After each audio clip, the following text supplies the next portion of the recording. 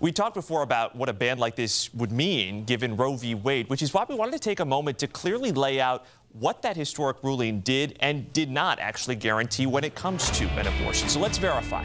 The 1973 Supreme Court ruling did not give unrestricted access to abortion. It was about viability. Viability being when a fetus can live independently outside the womb. Roe v. Wade basically said the Constitution preserves a woman's right to abortion up until that point of viability, which was determined to be between 23 and 25 weeks. The youngest fetus ever to survive outside the womb holds the Guinness World Record at 21 weeks. Now we have this 15-week ban, which was modeled after a similar ban in Mississippi, which the U.S. Supreme Court is expected to rule on this spring. But even if the High Court were to uphold that ban, that's not the end of the story here in Florida. Why? The Florida Constitution.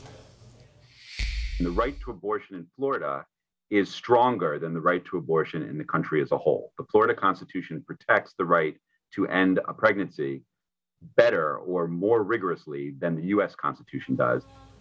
Stetson constitutional law professor there, Lou Varelli, explains the Florida Constitution includes a basic right to privacy, a right to freedom from government intrusion in our private lives. And if you want to challenge that, you first have to prove there is a compelling government interest. Varelli says that the Florida Supreme Court historically has not viewed protecting a fetus in the first trimester, so up to 12 weeks of pregnancy, as a compelling government interest.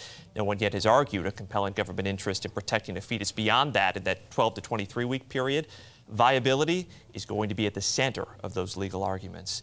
Our team is always here to verify your questions. You can message them to us through our Facebook or Twitter, or you can text us. The number right there on your screen, 727-577-8522.